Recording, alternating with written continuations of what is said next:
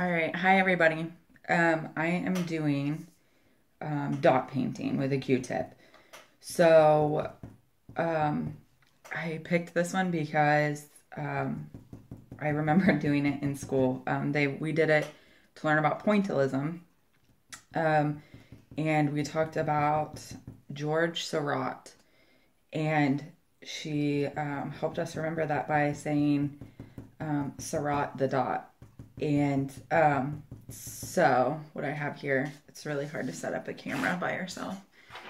I just put some paint on a paper plate. For this one, I just chose yellow. I found a cutout of a star. So I kind of just traced those. You can do just a painting in general with just dots. I got on Pinterest and found these pictures where it kind of just faded, the dots kind of faded out. They were really thick near the shape and then they faded out. I thought that would be neat to do with stars. I doubt I get this whole thing finished by the time this video is over.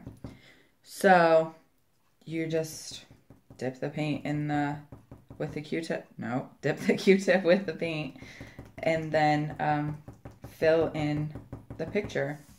As you can see here. Obviously you can make them really dense or you can make them really spread out. It depends on what you're looking for. You could shade in other colors.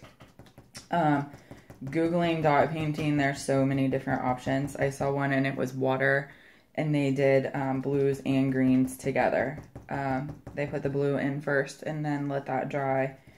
And then put the green in, and it made it, appear more like a sea foam and waves to make it a little more realistic.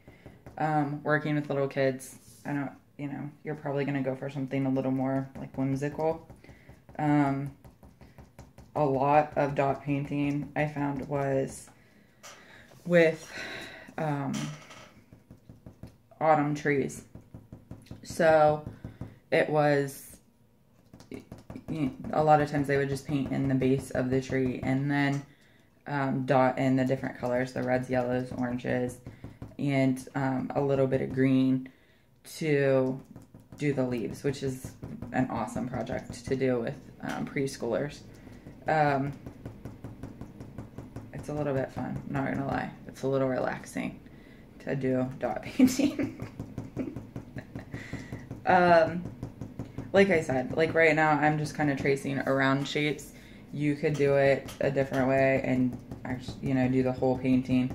There's tons of different ways to do it. And a lot of different ideas all over the internet on different ways to incorporate it into a lesson plan. Just looking at this one, you could do like Twinkle Twinkle Little Star and do like an astronomy thing and make this part of it. Or